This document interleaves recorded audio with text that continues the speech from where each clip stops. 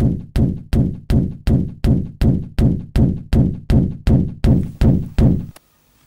Flora, Scotland, when will... Oh, we're on yet? Oh, sorry. Today we'll be disassembling a Pelikan M1000. Now, the things that will be shown here will generalise to the M800, but not to all pens. For example, here we have a vintage 400NN. It cannot be disassembled in the same way. A Pelikan M205 cannot be disassembled in the same way. So this is only going to extend to the M800 and M1000 lines, at least for as far as I know. And I know a lot. So, first thing to do is uncap the pen. Put away the cap. As you probably know, these nib and feed units are screw-in. So, put them on your finger. Put your thumb on the feed. Gently unscrew the barrel. The good thing about doing it like this is that you will not disalign or misalign the nib and feed because you're keeping them in place. Of course, you could also unscrew, grab them here and start to unscrew while keeping the barrel stationary, but that's not as optimal. When you are ready, put this away, and now we're going to have to look at the barrel. Now, fortunately, it is completely possible to remove the piston housing unit there, but you will need a tool, and strangely enough, it is the TWSBI tool that fits excellently. Unscrew the blind cap, just as if you were filling the pen. Now notice, when we zoom in there, maybe you can see it a bit better. Notice that right there, there's a flat bit, a round bit, a flat bit again, and a round bit again, and then a flat bit again, but that's the same I showed you before. Now, I just wanted to give that away. I know it's difficult. So you grab your TWSBI wrench, and you just slide it in there. On the flat bit, it should be fairly easy. Just slide it in there. Now, something I like to do is screw that blind cap back in place a bit, so that the wrench is sort of kept in place. When you are going to unscrew this, let me zoom out there. Well, that was zooming in, wasn't it? When you're about to unscrew this, note that you have to screw this to the right, not to the left to unscrew it. So instead of going that way, we're going that way. First time it will be a little bit difficult, but after that it'll get easier. And then you can just pull out the entire piston. A couple of things you can do here. First of all, apply some silicone grease to the seal for a good seal and smooth operation.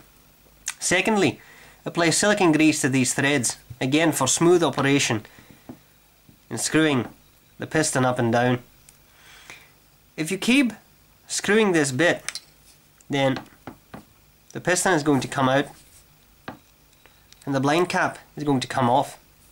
And the piston guiding unit is going to come out, and then you're just holding this little brass thing in your hands. And if you don't know how to assemble it again, it's fairly simple.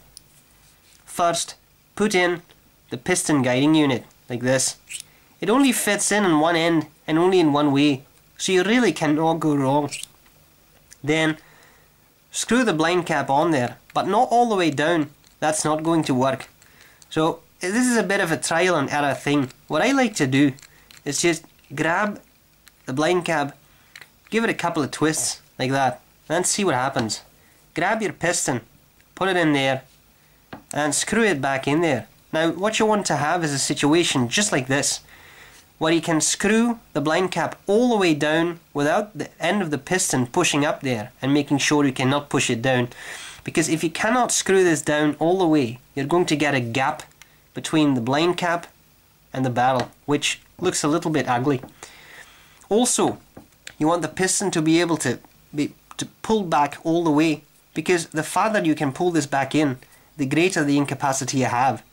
In all honesty, it's not going to make a huge difference, and this is a pretty big barrel, so it holds a lot of ink anyway. So if you're not entirely satisfied, because when I screwed it back in place, you see there's still a bit of a gap. So you could screw this further down, but of course when you do that, the piston won't go in that far at all. So as I said, my preferred method, just screw that blind cap on there about halfway through, put this back in, screw it back in, see what happens. If you don't like that,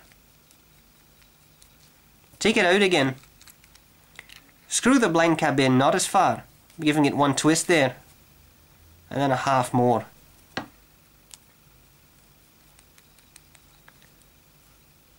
Now this does not go any further, probably because the piston is actually pushing against the inside of the blind cap, but what can be seen is that there is a small gap right there, which means you would get a gap between the barrel and the piston turning knob. And as I don't want that, I'm going to screw that back out, screw it about halfway in there, which seems to be a sweet spot, slide that piston in, screw this back in place. It screws all the way down, and this is about as far as it will go. That's all I'll need. Then screw it out a bit further again, so that you can slide your wrench in. Gently screw the blind cap in place. Don't over tighten that, just a little bit, just enough to keep this in place. Insert it into the barrel gently. And this time we're going to the left to tighten it up. Don't over tighten anything. You don't want to crack your barrel. So as soon as it's in there, it's in there. Don't over tighten. And as you can see, when I screw this open now, it doesn't open up. Then make sure there's no grease on your fingers. Grab your nib unit, put it on your finger, put your thumb on there. Screw it back in, and again, do not over tighten. As soon as it stops moving, you're done. As I said, you can also do this with an M800, and you know what? That's all there is to it. So I hope this was useful, and I'll see you later. But not after you've had some haggis.